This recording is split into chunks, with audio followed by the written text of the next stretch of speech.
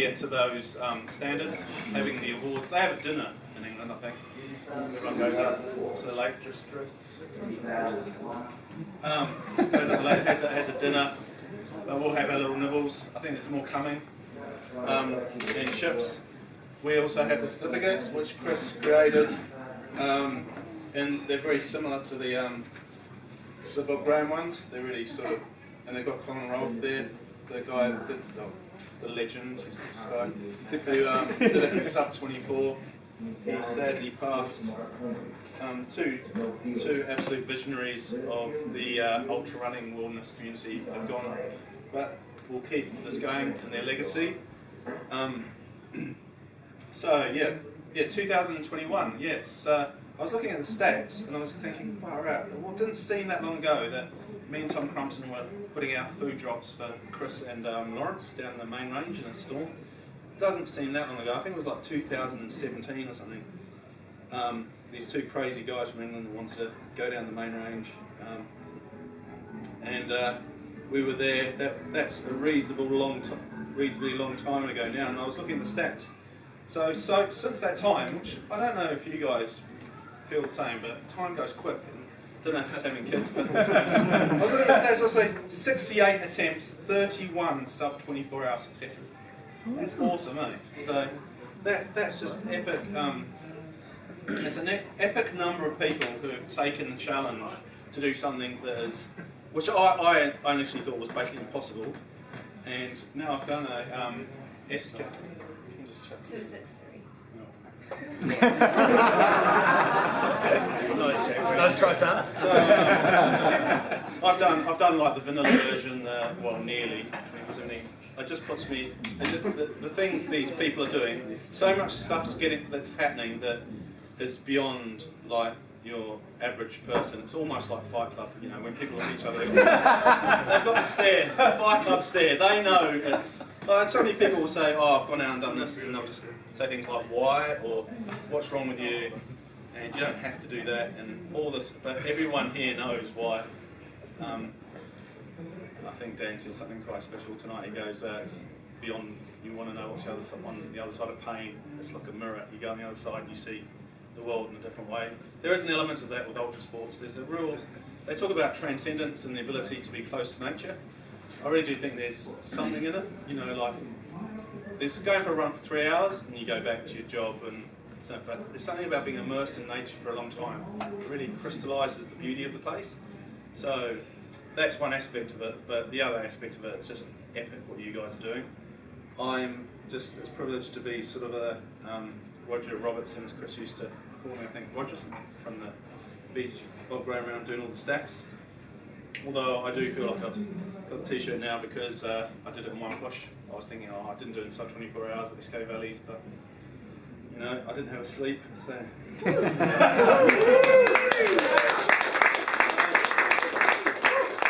Yeah, so we've had 31 sub 24-hour successes. We had about 10 attempts this year on this SK main range. 11, there was a few people who had problems with their stomach. Chris Fahey actually tried initially, had real bad stomach problems. We had the awesome three, the Andy Strang, Andy Thompson, Walter Thorburn elite party that just narrowly missed out. I think it was 27. Then there was there were a couple of other attempts as well, but we still got 6 people through for the season.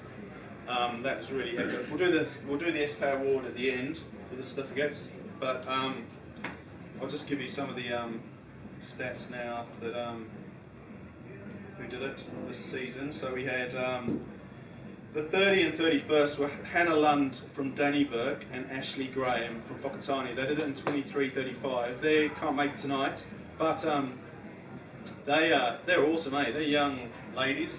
I put a sign out there on the SMR because it was a horrible day. I knew the weather was coming in and they would have been in a nightmare scenario on the SMR.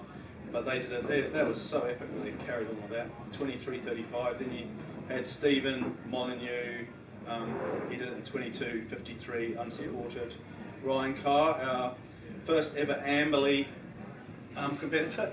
We all know Ryan Carr. He's a bit of a big name in the ultra running world and mountain running world, and also a really great guy. I had a good chat to him at the cafe. He just came and smashed a 21:13. He was meant to be doing that Tararua mountain race, I think, but he did that because that was cancelled. That instead. Just biking around the country, yeah.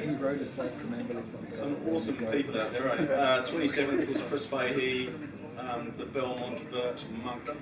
We all know him, he's a local legend, 2308.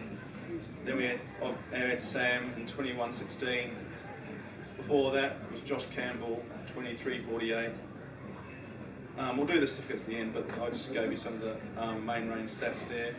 And also, we've got a larger club now with all 3 SKs in under 24 hours. Now this is what is called premium class. Now it's something that people just, people create discounts. We all know what discounts you'll get. And whiskey. A lifetime, whiskey, discounts on whiskey. You get a lifetime free parking at Kaitoke. All you can eat at the Koru Club Lounge. Just tell the lady at the desk that the SK is fine. Or the man at the desk. Martini says it's okay. I tried that, it didn't work. Didn't work? No. Well, just show them the website. He said I needed a scanner or something. Yeah. We've got Josh Campbell, Stephen Molyneux, Tim Pickering, Joe Murphy. Joe just keeps smashing out these big epics. I think he just did a winter Tyne SK. Kyle Malone, Paul Helm in 2018. Thank you. And a guy that decided that the bike is better than his legs, Greg O'Cleary. I don't know. Someone's got to steal his bike soon, mate. Or his legs. Or his legs. And obviously Tim Sutton, who started off the craziness. We thought that was crazy. We've got one class above that. It's called Platinum, and you do all the SKs in reverse, the KSs. And Joe Murphy has started on that journey. So you can always get bigger. That is the rule. And then we've got the 1500s. I always wondered if all these people who are doing these epic things that they'll always want bigger. That's how it works. I thought, what's bigger than the SK main range? Potentially the 1500s, which Tim and Jean have managed. Jean Beaumont. Then there's that Ruahine Traverse that Eleanor and Katie Wright did this year was just beyond epic. They've got an amazing pedigree of doing big things, but I thought that was one of the year's amazing feats. So other than that, the SKs, we've also got the silver medal SK, and I don't know, is it a silver medal, the Tyne SK? I don't know how. It's the best. It's the best, you reckon? It's easier though.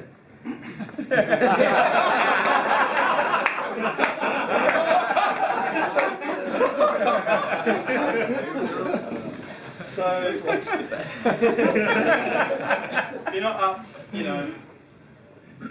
It's the great thing I think about it. We've got 3 kinds of SKs now. You've got different ones. You've got the Holy Grail one, the main range, which you get the certificate for. You've got the Tyne, which is some people, like Tim was saying, it's probably potentially more epic in its relief down that Tyne range. There's actually been 21 Tyne SKs now as well, so that's another really impressive number. With 3 new Tyne SKs, 3 people doing a Tyne SK.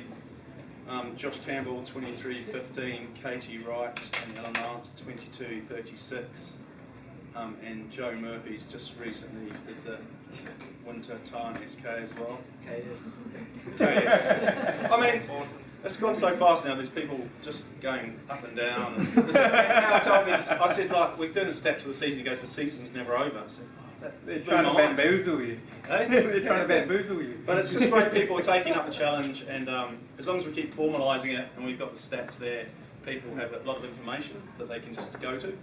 What I really like is the SK for the mortal man, and I call that the Valleys SK. That's for people who like Craig can tell you about it. When he started looking at SKs, he goes, "You guys are madmen, And then he was going, maybe I could do a Valleys, maybe I could do a Valleys SK.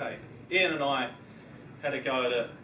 Ian Atkinson and I had a go like years ago when we went the wrong way initially. Then we had went the wrong way because there was a track we were trying to sidle around the Rumahanger that was in flood, and we were stuck out there for a long time doing to sidle. And so I bailed. Ian soldiered on because he's more hardcore than me, and made it. Then I tried again, and I had really sore hills. I had some problems with my hills, and I managed to do it in 24:17 last summer with Craig and John Mellish. But it really was awesome. We loved it. Just because what it was doing was just felt like a real adventure, and there was magic in that valley at dawn at Rumahanger, and we felt like we were part of something bigger than us. And it was just such a good vibe, and the community that came together to support us. So it was something that we felt with our abilities we could do if we kept going, and I think that's the good thing about SK Valleys. It's a sort of a thing that a lot of people think is mad as well, but I think Michael said even it was a bit harder than he imagined. Its return. I'll come to you in a minute, mate, because that was epic. The warm up. It's not easy. It's not easy, that Valleys, but actually 55 people have done it now, which under 24 hours. It's amazing. So good on everyone that's done the Valleys. So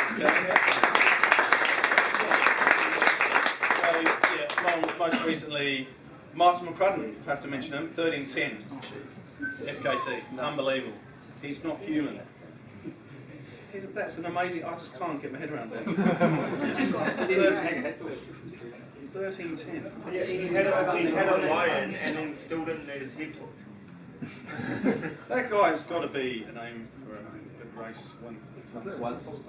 He had a tailwind though, eh? Yeah. Was it tailwind? And downhill. You got the downhill way. Dan Pringle did an awesome 16:58. Then there was mine, Craig and John's. They did 23:42. I did 24:17. But there was a few more the previous summer. But yeah, 55 in total there. That's cool. So if anyone's watching this and they're thinking about an SK beginner level, but I would really encourage you to have a think about the SK Valleys, because it is achievable if you just keep your nutrition right. Really concentrate on the route in terms of don't take it lightly or chat to people on the way too much, because you have to be really focused and just keep going and don't stop. You'll make it in the end to the car park of glory. Yeah, so we've got 3 SKs there. Yeah, so this evening, what we'll do then, so that was just some of the stats, and to welcome you to the evening. It's great to see so many people here. Oh yeah, I will mention what Michael's amazing. He's just seen what we're doing here and went, yeah, that's all right, but I might just do doubles.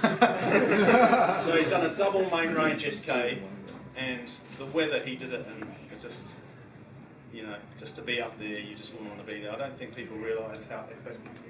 It's like you see some of those stories see the documentaries about Everest and the mountain and stuff, but for him to be up there in an exhausted state and in those conditions and push through to a main range double SK, it's surely got to be one of the more epic feats that happen in the year in New Zealand. That's not stupid, mate. So, but a lot of courage as well, mate. So it's really inspiring for the people who can do big stuff. There's always another level, and I think you definitely are up there at a very, very high level. I know you've got pedigree for the 200-mile races like Gene has in it, but it's really good to inspire others. And he's just recently completed another double, the Winter Tarn SK, coming from a Valleys warm down. But it wasn't a warm down, was it? Yeah, bit of a suffer. Suffer on the return. But well done, mate. Thanks for coming. It's really good to see you. Thank you. That's just some of the stats. So what we'll do now, we'll have 2 talks. We'll have a talk from Andy Carruthers, who gets 6 leave passes a year, and when he uses them up, he certainly gets his money's worth, because they're always epic mountaineering sort of things down south. Don't look at his photos, because it's depressing, especially if you're at a computer in Lower Hutt. which is what I seem to be a lot of the time. And yeah, we've got obviously Jean Beaumont. A lot of people will know her name already. She'll have a brief chat about her 1500. Amazing. I was going to talk for ages on it. Oh yeah, sorry, I'm going on, but actually this is meant to be the compare, the Paula, the warm-up. So yeah, so who wants to go first, Andy or Jean? It's up to you guys. I'm happy to go.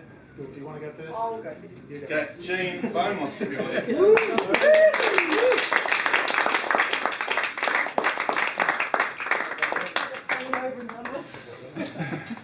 I can finish my beer because I've had half of it. I don't think I should have any more before I do the speech. Sorry, you guys, if you have to listen to me prattling on, but Martini nagged me into submission to do it. He said, okay, I will. They're good tools. Yes. I haven't got my glasses on, so I'm just going to... Do you want these? No, I'm going to win it. Got that. You know how when you hear that someone's done something really amazing, and then you just think in your mind, I want to do that too, that's awesome, you have no hesitation. That's what I felt when Tim did the 1500s, Colin Rolfe had done it. When I did the main range, it was the same. Listening to Chris Swallow, Lawrence Pidcott, Colin again.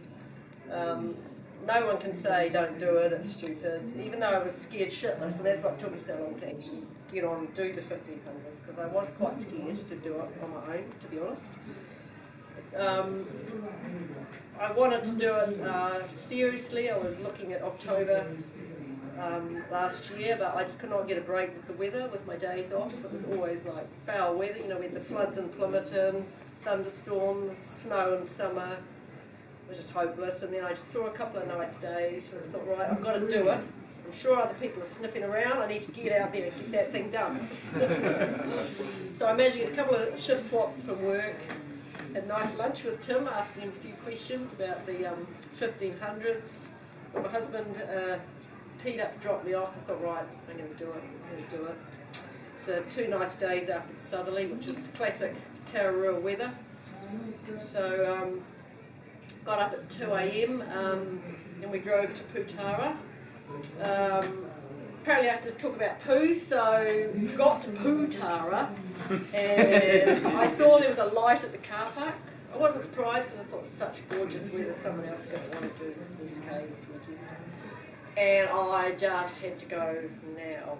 And I went, holy shit, excuse the pun, yelled out to Tony, stop the car! Because I knew I couldn't like do it with someone in the car park, feel really. And I just leapt, I couldn't even get over the fence, it was all a bit of a shambles anyway, but suffice to say, I had no more problems in that regard the whole of 1500, so it was an auspicious start, I thought, to the whole affair. So it was really neat to see Chris Fahey at the car park, and he started maybe 10 minutes before me or something, so plan was to start about 4:30, so I think I got going 4:35, which was pretty good. All went well to Hirapai Hut. I was pretty scared out, to be honest, I was scared, I admit it. And I thought, oh, he's going to drive away as soon as I leave the car park. But anyway, thought if I crap out at Hirapai Hut, I'm going to have to come back and hitchhike all the way around. Anyway, that's what went through my head, which is true. Anyway, I got up to Hirapai Hut okay, and up past the hut. I was surprised how cold it was. The Holsworth Jumbo race was the day before, and I think the weather was really crap on that. But it was still really cold southerly. All the foliage was really wet, and I put my jacket on, my gloves on. The gloves got wet. I was pretty cold. I thought, oh, you stupid woman. You were naughty, and even though the forecast was good and it was 100% chance of no rain, you did only bring your Montane Minimus running jacket. Left your Tararua coat at home. But anyway, I got away with it. I had other puffer jackets and stuff I could have put on, so. But I thought, oh, well, once I get to the top, the sun comes out, it's going to be a nice day, and I'll warm up and it'll be okay. But I was kind of surprised. I hadn't thought of the wet foliage from the rain and how soaked I'll actually be. It was all good. I was pretty excited to get to Logan and write on my technical sheet the time. So that took me 4 hours 30. I thought I'd do it in like 3 hours, but I don't know where I plucked that out of. My ass, I guess.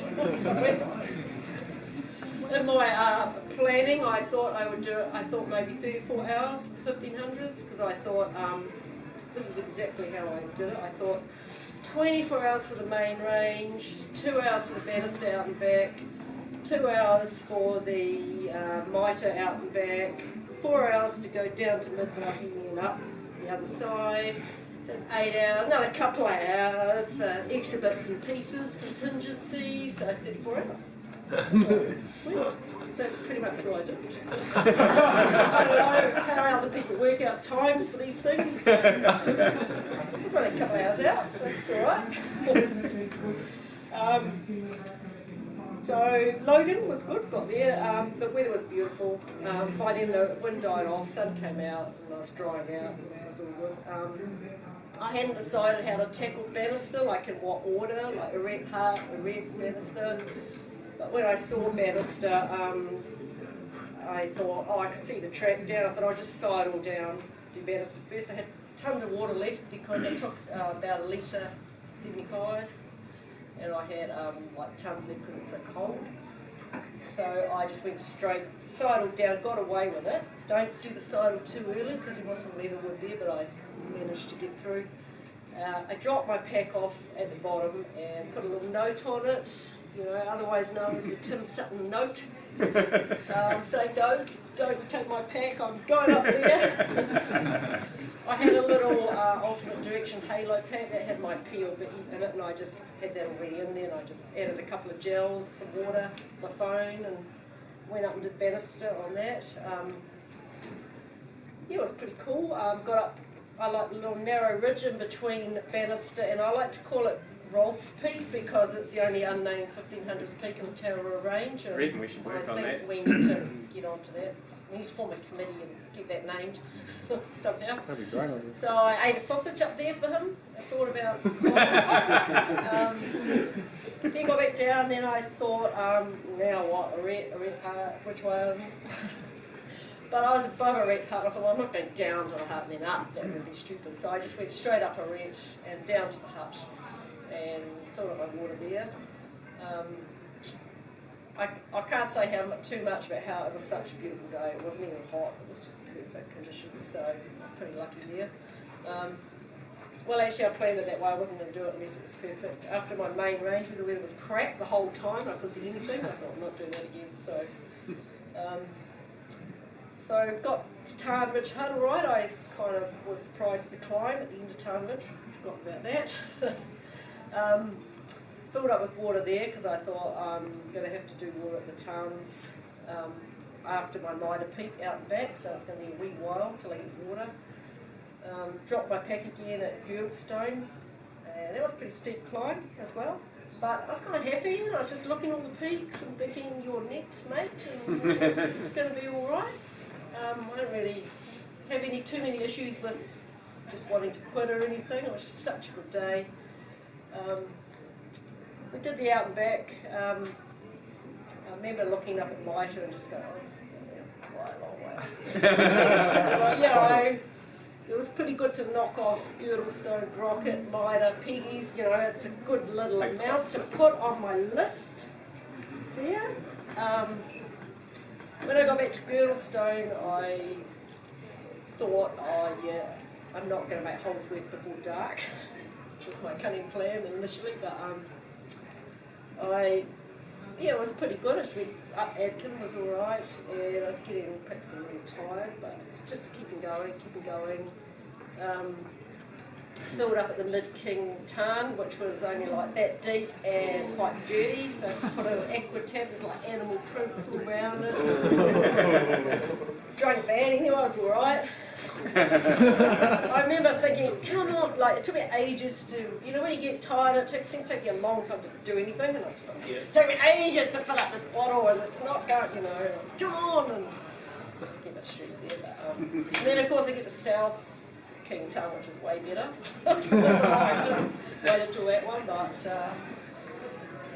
the whole way through I was kind of thinking, where am I going to get my next water from? Because there's no streams, you know, so you've got to have that a good capacity of water. But with my not quite 2 litres, it was heaps for me. But I think if it's a hot day, you'd probably need more. It's a big eye. Sneak side all the broken axe pinnacles. Did the cheats way. I just thought, you know, come on, don't need to do that. Went up the right side of McGregor, because I knew that was the way to go. From my recce with Katie Wright a few weeks before, so never. This is a tricky, I know, you don't want to go on the left side. You don't want to go on the left side. When I got to the top of there, actually, it was amazing, like orange mist. The sun was setting. It was just, you know, when you're out up there, that's when you see just sights that you just remember forever. They're like a photograph in your mind, and you never forget. And I thought, oh shit, I have to take a compass because I was trying to just use my map and compass. Not your view range. You know, I didn't have my watch. I had my view range for backup, but I was trying not to use that. I didn't really need to during the day. But anyway, it cleared, and I could see Angle Knob off in the distance, and I thought, oh, I think I'm going to make it before dark. That's good. So I got to Angle Knob, yeah, probably halfway between Angle Knob and Jumbo. I was getting dark. I was getting tired. Suddenly felt very sleepy about that time. But when I got to Jumbo Knob and I saw the first like marker pole, I thought, yeah, that's what it's all about. Yes, my plan has come to fruition. I can follow the track to the end, the marked route. Because even like, you know, Tarn Ridge is kind of flat and all these, just difficult, I think, to find in the dark. It's surprising how hard it is to navigate in the dark. There's no, so I've done it the right way round. Yeah, the whole way from Jumbo to Holsworth felt very sleepy and tired, but carried on. When I got to Holsworth, I thought I'm going to have a sit down. I hadn't had a rest at all, so I'm going to have a stop just because I raced through the huts and didn't even go in them, grabbed my water, I was all like, go, go, go. And I just sat down and, might be nice, turned my head torch off and, you know, it was just still. The moon, though, forget that stupid moon the other night. This moon. It was like orange, red, it was amazing moonrise. It was like so incredibly, the colour was fantastic. And the stars were out, and it was just absolutely deathly silent. There's not a sound, anything. Anyway, I took a gel or whatever, and I woke up after that. So that was good. Just that little sit down for 5 minutes, just really, I know, invigorated me. And oh no, I'm going down the bush again, into the dark, right down into the valley. Oh. But anyway, so I went down. That was kind of, it was quite freaky going down there. It was kind of, there's just spider webs everywhere. I don't think anyone had been down there for a couple of days, and I was just like, sticky spider webs. But the moorporks were calling, and goats were smelling, the male goats, as only a male goat can do, and rustling the bushes. And when I got to the bottom, I just went straight past the hut. There is water to the right, but I didn't know where that was. I thought I'll get lost if I go and try and find the water, the hut water, somewhere over here. So I knew there was a stream. So there's a little tiny stream, and I filled up there, because I'd forgotten about the bigger stream. So that took me quite a while to fill up this little trickle, you know, like then of course you go like 100 metres and there's the big stream. Really what's that and one just across the bridge, the only two decent streams on the whole of the 1500 East Cay. And those are it, pretty much. So when I started to climb up, I was quite pleased to climb because that's a really steep down and it's actually quite nice to start climbing. I just thought, right, don't stop, just go right to the top. And I was kind of hearing a lot of few voices. And you know how stream murmurings and things, you think they're people and hear voices. When I got to the top, I just, you know, woohoo, got to the main range. This is awesome. And again, still no wind, beautiful night, it was amazing. as I went, I'd forgotten though, because when I did the SK main range, it was cloudy, I couldn't see anything, and I don't even remember, I just went along that bit. Don't remember much about it, but it seemed to be a lot of up and down, up and down, up and down, and I spent the whole time to Mangahoka Hut going, oh, I picked the wrong route.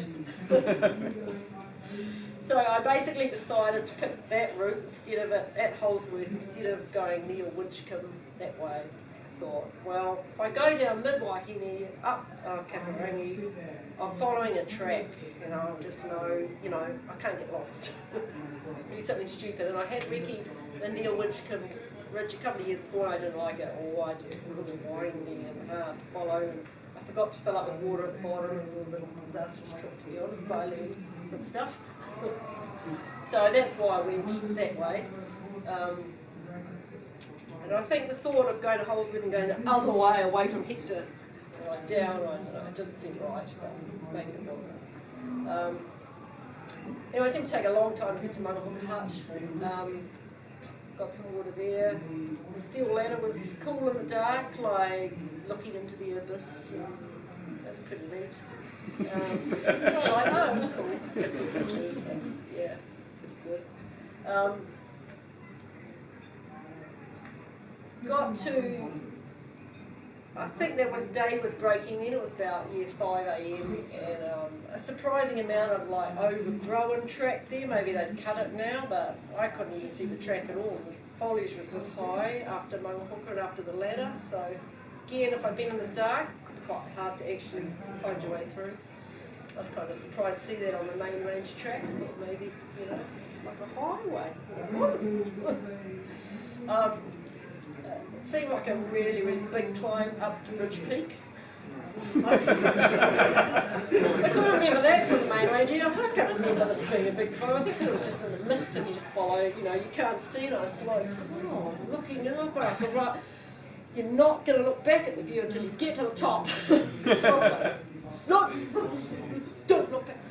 You've got to get to the top. When I got to the top, I just looked back and I just thought, just give it back. I could just see them like banister way in the distance, and like I thought, oh my god, I've come. That's holy shit. That's a huge way that I've actually come. I was like, wow, it's really sunk. That's awesome. And then shortcut to Kaitoke Hut. I sorted out some food there, which took a long time, and I was quite upset. Actually, quite upset. I only took 4 sausages. What was I thinking? Needed about 10. Oh, the juicy, fatty saltiness of the sausages was just the way to go. And I was, you know, to only have 4 was disappointed. Anyhow, I got to Hector without any trouble, just because it was daylight and nice day, and I just thought, yeah, and I was pretty stoked to get to Hector, and I got a text from Tim, and that was cool, and I moaned about how long it had taken me. I've written that down somewhere, I've lost that. I think it took 12 hours, just over 12 hours to get from Angle Knob to Hector, so fair old while. Although most of that was in the dark, so I've got to allow for that, I guess. So it was amazing to see the dress circle of Southern Crossing, like actually sort of in the daylight and nice weather. I think every time I've been here, it's always been like gale force wind or cloud or night, and I thought, oh, this looks nice in the day. Wow. I got to Alpha okay, and I meant to text Michael, my brother, and say that I couldn't get any coverage. I forgot you had to go to the balcony, I think. When I got a bit down, I decided at Alpha that I would put my poles away. I thought, no, you're going down there, you don't need your poles. The whole time you've had them out. I put them away and I sort of struggled for like 10 minutes. I was going down and I could barely get up in. Oh God, I just can't even go without my poles. No, you're not having your poles. So it wasn't a you, it was a we are not having our poles, because I had a we thing going. I thought that I was like 2 people, like a we. And then, shall we stop and have a drink? Yes, we will. It's weird, it's quite strange, but And then I thought, oh, I need to take a no-dose. That's why I'm like going la-la. Anyway, I took a no-dose. Okay, you can use your poles. Got it. That's actually, I don't know why, that was just really weird with sleep deprivation. But, okay, you can have your poles. And you're not stopping now till you get to the end. So I would run down the hills as much as I could, or swing down on my poles with my legs were tired, you know, and I'd go, and in my mind I was just going, okay, you will run all the downs and you will walk really fast on the ups to make up for the slow time that you're running on the downs. It didn't make sense, and I go, run all the downs, go really fast on the ups to make up, and I just did this over and over and over and over again in my head, like. But the marching ridges, I don't know, I really love it and stuff. The bush is beautiful, it was getting hot, and I wrote this because I just remember the little titi punamu, they're just like, lots of them on there, and a little in my head, they're tweeting away, and it was just really neat. It was warm, and you know when the bush is really hot and it smells beautiful, like it brings out the scent and the spiciness, and I just love that. And I was going down, and then when I got to the Smiths Creek shelter, I thought, oh, nearly there! But I wasn't. Yeah. Just went on and on and on. But the cicadas were like really loud, like almost deafening all along there. That was really amazing.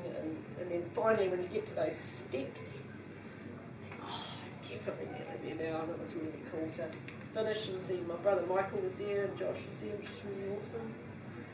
And car park at Glory. Yeah, nice. And then I was moaning to Michael on the way home about hallucinating on the road. I go, what the hell? What's going on?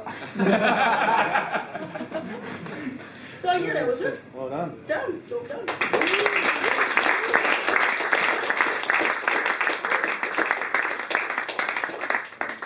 So if anyone that's watching on the video, Jean's a little bit modest in describing these things, but what she did was just epic. An SK, including all the 1,500 peaks,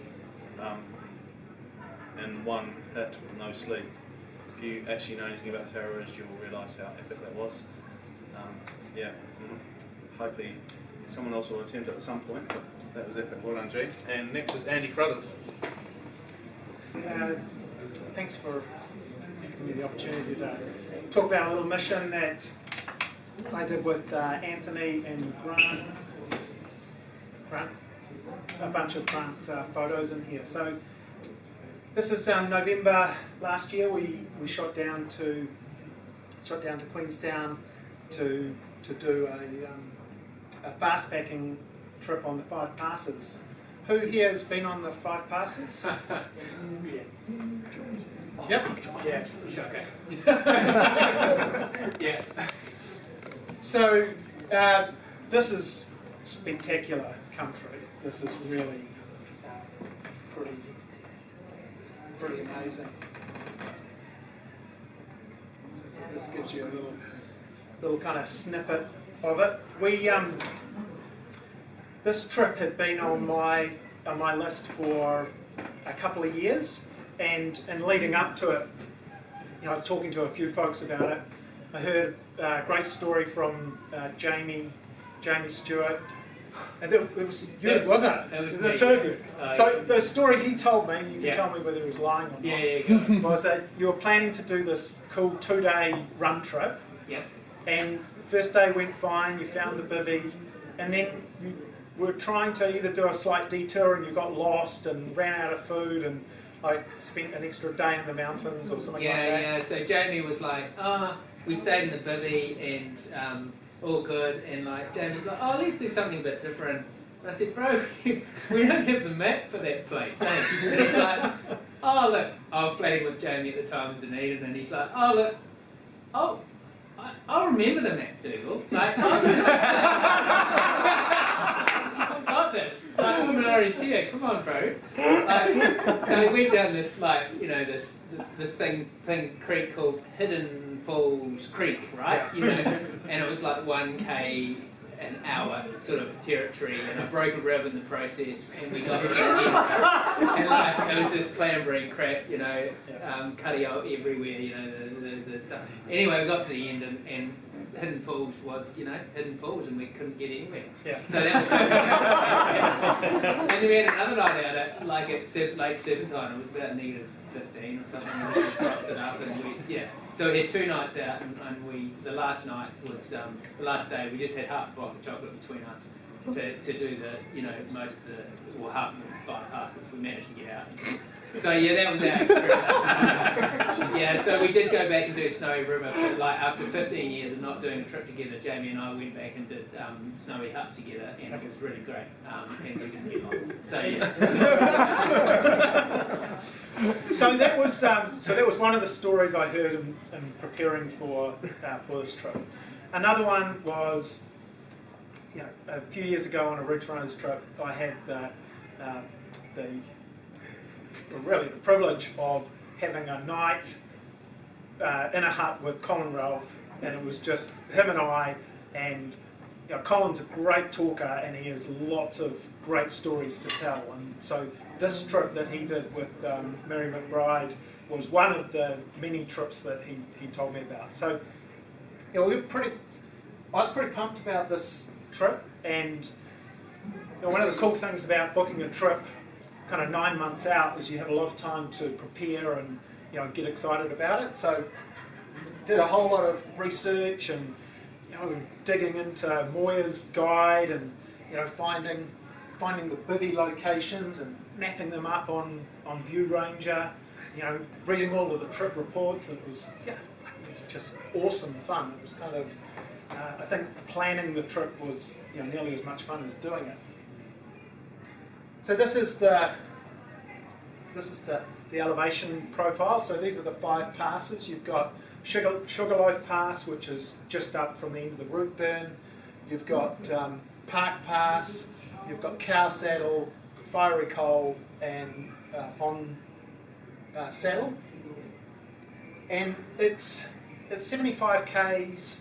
There's about 400 metres of 4,000 metres of vert in it. But the thing that's super cool about this country is that you've got, you know, for the first probably 4 or 5 hours and the last maybe 6 hours, there's some track and there's some markers, and then the rest of it is just this very faint route, which means like you're basically, like, there are no markers, there's no footpath, there's just landmarks, and it's big, awesome country.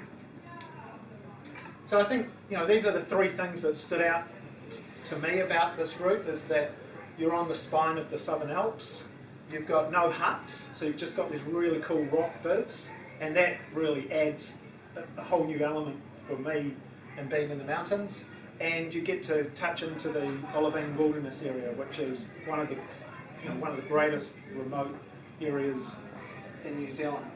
So, just looking at the spine, so this is, you know, this here is the spine of the Southern Alps, and this shows how this was kind of day 2. So this is going up the rock burn and up over Park Pass. Hidden Creek is somewhere on the other side there. And then this is coming up over Cow Saddle, up over Fiery Coal. And now you're getting into the Olivine Ledge. And then up to the Fon Lakes. And, you know, so, you know, this again, that's the spine of the Southern Alps.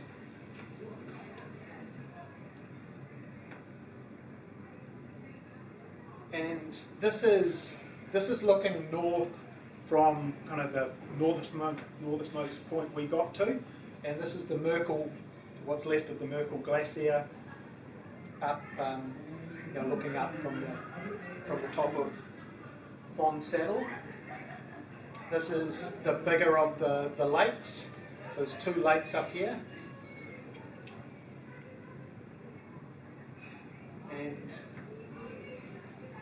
we had, so the lake is just below 1,500 metres, and the freezing level for our night up here was just below 1,500. So this is a drink bottle after our night out, and it was really flipping cold, and we were travelling pretty light, so it was one of those nights that it was so cold you couldn't sleep. Like, you know, I got up a few times. I was doing sit-ups, star jumps, just trying to get warm enough so that I could get to sleep. I think, you know, Grant slept a little better because he had his deluxe bivvy bag. He had his deluxe bivvy. Last time I used that was in his garden. Yeah, that's right. This was its first. This was its first adventure. So yeah, bloody cold night, but spectacular. You know, like, what a great spot. So then the rock bivs. So this is the rock biv at Theatre Flats, which is where we spent the first night. And there's a great little fireplace there. There's a bucket to go and get water. You know, it looks like these bivs get used quite well. You know, good place to get out of the wind and cool spot. This is up at Park Pass. So all these huge boulders which make for great bivs. And then this is the biv at the end of the Olivine Ledge. And in here there's, you know, you can see the straw on the ground. There was a spare gas canister there. Just amazing. You know, you sleep 4 people in there really comfortably. And then this is the split rock biv, which is on Bensburn, so on the other side of the saddle. And this is from the outside of. This has actually got 3 different rooms you can sleep in inside the biv. And I'm not sure how many of you saw the article about that young group that did that Southern Alps traverse, a few nodding heads. So they used this biv as their last food storage spot. So you know, they just popped down off the spine of the Southern Alps, filled up and went again. And then just looking at the Olivine Wilderness area. So this is fiery coal. Amazing country. That red rock is super grippy, great for travelling on. This is looking northwest out over the Olivine Wilderness area, and this is looking back down to Glenorchy, down to Lake Wakatipu, down to Bensburn, which was our way out. And this is where we camped the second night, and that's looking out west, southwest towards the Durham Mountains. So, you know, just amazing. This is our $40 fly that we bought at Torpedo 7 in Queenstown on the way, and it lasted about 2 hours in the wind.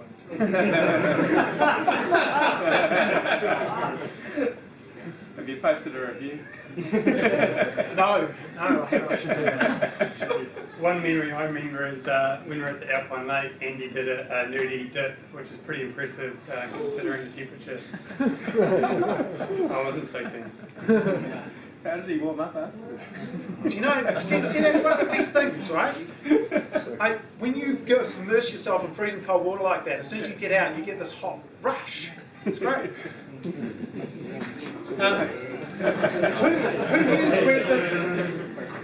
Who here's got this book? Jeff Spearpoint's book. He released about a year and a half ago. So this is amazing. If you're looking for inspiration for amazing outdoor adventures in New Zealand, specifically in the Southern Alps, this is a must-read. It is full to the brim of incredible outdoor adventures. Just quickly some gear photos. This is Grant's gear. Grant had the big pack. He took a little bit more than everyone else. If anyone's interested in gear, I've got a nerdy list you can have a look at later.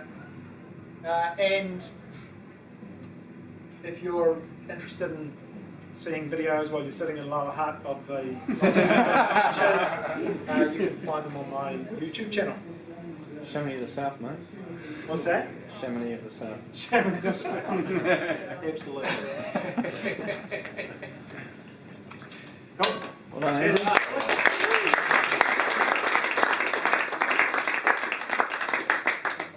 So thanks, Andy. Great talk there. Does awesome adventures. So the last two parts of the evening, will be the SK certificate handout, and the next will be the Tararua Awards. That's Tim will do. What should we do first? The awards or the SK? Okay, so Joe, you're going to hand out the certificates. So yeah, unfortunately 4 of the 6 can't be here tonight, but we'll send out the certificates if they want to send me their addresses. Otherwise, I'll have them. So Joe, which one do you want? Sam's and Stephen's. Yeah. So you can take over if you want, but those are the times. Oh, we're not going to have only those two. Oh, Alice, there's Josh. No, it's 2 years old, mate. I just didn't pick it up from you. So you're going to do the times. You got to take it. Okay, you do it. You do the honours. G'day everyone. For those who don't know me, I'm Joe Murphy. I'd just like to say I feel really privileged to come along tonight. Last year I was sitting where you guys are, and so it's a bit of a buzz to be able to be part of the event. And I would say thanks so much to Martina. You're the daily email, you're the impetus, you're the drive, you're the little voice in your ear. I email you. What you're saying is I email you all the time. And also thanks very much to Jean and to Andy for your presentation. It was awesome. To me, I find it's really inspiring. I feel like I'm a regular dude, and to see people going and doing these amazing things is just a massive inspiration for me. When I started out doing my SK, there were a bunch of things I learned after I did them that I wouldn't have even thought of before I started. That feeling when you've said bye to your drop off and you're running into the dark, and you get a little pang of fear in your stomach. It's like, oh, that's a bit weird. I feel like, what happens if I break my leg now? I'm stuck here for the next 12 hours until someone comes to find me. Or that feeling as you're leaving the bush line and you're coming out onto the tops and you can start to see the day ahead of you. It just gives you that energy to get out there and carry on. Or the feeling as you're coming down through the puffer or the marchant and you make it to the cable park at Kiwi Ranch and you're like, yes, there's literally like 200 metres to go and I'm out. And some of these things I just never thought I'd appreciate or feel as I read through everyone's write-ups on the SK website. So it's pretty awesome to know what you've all gone through. Right, certificates. So we have 3. First cab off the rank, I think, to do with Sam. And Sam, in his own way, set out humbly to go into a main range and ended up taking out the FK team. He took it off Glenn, who said in 2017, so for 3 years. In a time of 21:15. So congrats.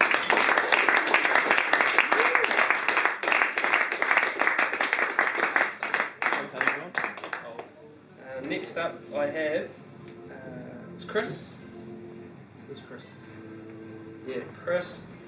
His second go in 21 days on the main range.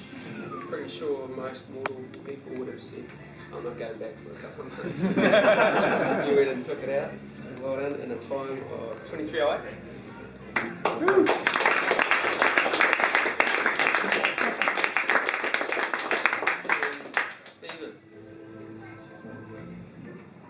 So Stephen, this was your last of the 3 SKs, so this was your induction into that premium membership club. So well done.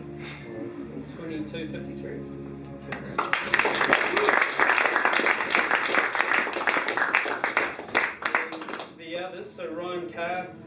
finished his main range. I've got it as 21:16, 30 seconds over 80k and 6,500, 7,000 metres of climbing. 30 seconds. Yeah. He's pretty good at that. He's pretty good at that. Carapodian run. 2 minutes? Yeah, 6 minutes. 6 seconds. 6 seconds? We also had Hannah and Ashley who did their main range 23:35, which was pretty awesome as well. First female team to go through. I was up at Hector that day, and Yeah. it was miserable. Was it? Horrid. All the more impressive. They did awesome. Danny Verkneichel. And Whakatane. Yeah, and I had a couple of extra notable activities for the year, if that's okay. Can I add to the... so there were Katie and Ella doing the first female team to do Tarn under 24 hours. So.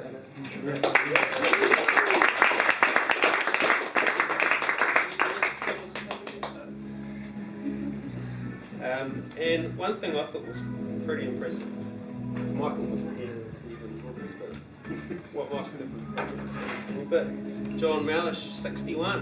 61, good call. Yeah, yeah. SK Valleys. He's the oldest SK Valleys. Yeah, yeah. So like, we've all got like at least 20. And you know what? He's talking of Tarn. Tarn. Is he? Yeah, he's talking about it. He goes, if you don't train for it, it won't put you off. I look forward to it. Yeah. All right. Thanks, guys. mate. Thanks, Travis. Talk of the summer of getting the A team back. Craig Blacklock, SK 30 Tarn. You know it, mate. And I'll bail at Mitre. Yeah, so thanks for that. For this, it's the last part of the evening. Tim Sutton will be handing out the Tararua Award, and I won't attempt the full name, but you can take from here. Cheers, Chris. Okay, so hey everyone, it's an awesome room here. I think just seeing all these people that have stepped up to the challenge, and just because it's something cool to do, and the place that we get to do it is pretty special. It's so good to see. I think one of those things when you're out there attempting a main range, and then you come out successful at the other end, is quite often you realise that you're a lot more capable of doing these big things. Like I still remember back to when I first started thinking about it after Chris planted the seed, after the A100 I think it was, and 5 hours was a long run for me, and then you get the main range, and then it's, well, what else can I do? And I think our friend Chris Swallow, he had a vision when him and Laurie first went to replicate what Colin Rolfe did. There were nobody else who had done it under 24 hours, and then they decided that they would try and start this groundswell, and so Chris in a lot of ways was a visionary, and without him we wouldn't have this room full of people who can share in this this pretty special achievement. And so Chris came up with the concept of the Patupaiarehe Award as basically an award for people who have maybe done a main range or done a tarn, or just want to try and challenge themselves in another way in the Tararua ranges. And so basically the idea behind it is it's an award for the extraordinary human endeavour in the Tararua range, sort of above and beyond an SK. A normal SK, if you can call it that. There's nothing normal about it. And so it's to be awarded to a local runner,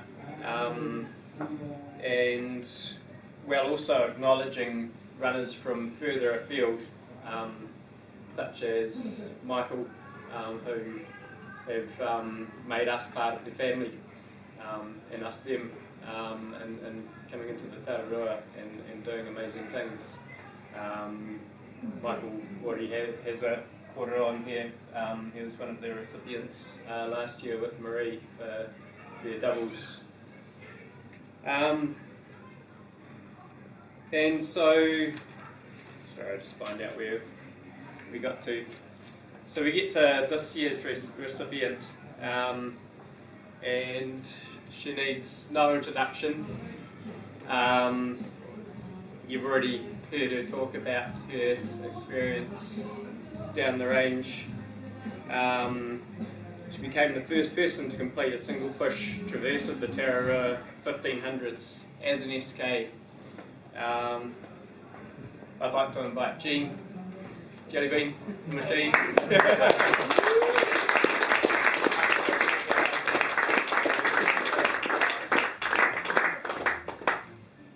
So we've added a quarter on here for you, Jean, and the hope is that we can spread this all the way out here with people pushing themselves in the range. So the only, just to put this in perspective, what Jean achieved, the only other known 1500s done as an SK was back in 1998 when Andrew McClellan and Jonathan Kennett, they departed Putara on a Friday night. I think it was about 7 o'clock in the evening. Had their first sleep when they went to Cattle Ridge, so they actually went a different route from Jane and myself, and had a sleep there. I think Jonathan, sounds like he didn't bring a sleeping bag, he slept between the mattresses, or tried to sleep between the mattresses, and then they carried on up over Waingawa, over the Ngāti Ridge to Bannister, past Rolfe, and then had to double back down to Logan, and then slowly progressed through the rest of the day. Had another sleep at Powell Hut, and I think Jonathan again between the mattresses, and then for some reason they'd actually decided that Coin Ridge was probably the best exit from the mountain to complete the trip out to Kaitoke. To be honest, reading about Jonathan, I imagine he'd probably been on Coin Ridge, so I don't know what possessed him. And so they had a third sleep, a bivvy on Coin Ridge. The night beat them there. I imagine they'd probably run out of head torch. And so they were late to work. I think they got out at about 10 o'clock in the afternoon in a time of 53 hours. So Jean's single push, 36 and a half hours, is something pretty amazing. Going into that second night. Almost? Yeah. Going in a different route again. Yeah. I think that's the cool thing about the 1500s is there's a lot of route options there. Which is the fastest, we don't really know, do we? Yeah. Well, no, and I think it could change if Winchcombe gets a bit of foot travel. But yeah, amazing effort. I think you young fellas could do it in 30 hours. There's only one person.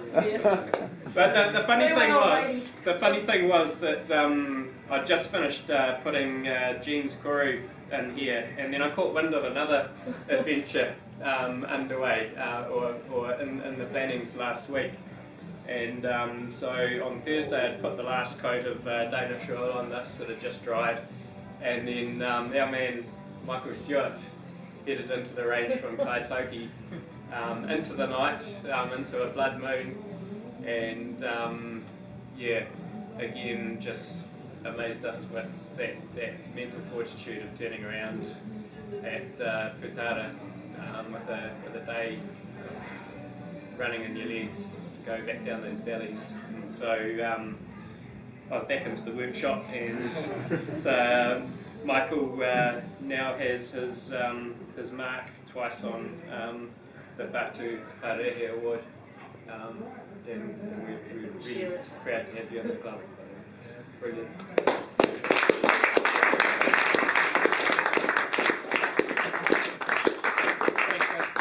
Thanks, Chris.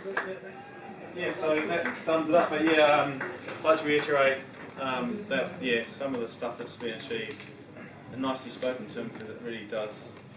I was really appreciative of you saying what Chris had done, and Lawrence and Colin, and that they really set the ground swell of what everyone's doing. But yeah, we're bringing real good brotherhood to this range, and people from not just around the local parts, like Michael, really good people. I'd like to say obviously we all know that everyone knows inherently they look after each other in the range, and there's a real safety aspect. That's the reason why these things are so special. We're doing these things, but we all realise wherein the beauty is, there's also an underlying danger. New Zealand wilderness is tough. We all know that now. We've had close calls. But everyone's there for each other, and that camaraderie and support is very important, and it's inherent in everything you see around the community at the moment. So it's a special thing, and let's keep it going and inspire the younger generation to get up in the hills like Graham Dingle did and other people did for the people that are doing big things now. It's really good to have role models, and I think people have that now. So yeah, well done everyone, and let's long live the XK. Okay.